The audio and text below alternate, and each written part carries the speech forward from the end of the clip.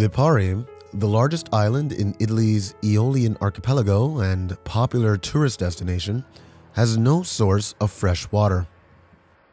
The situation becomes critical during summer months, when the island's population skyrockets to include around 200,000 tourists.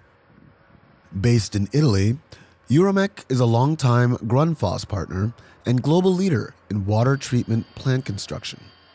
In 2012, the company was contracted to build a new, modern desalination system.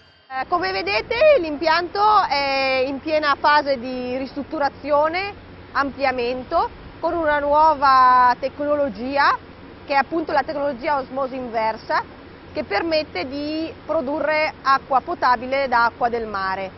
Each of the 3 osmosis plants produces 150 cubic meters of drinking water an hour, almost 3 times more than the old desalination plant that was based on evaporation technology.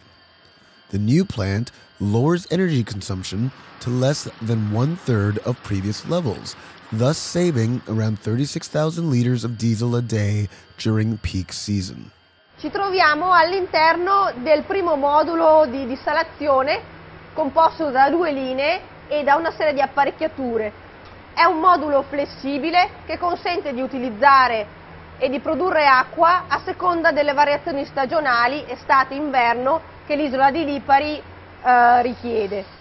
The 3 sections of the plant each use 2 Grundfos BME pumps to drive the seawater through semi-permeable membranes, removing salt and other substances.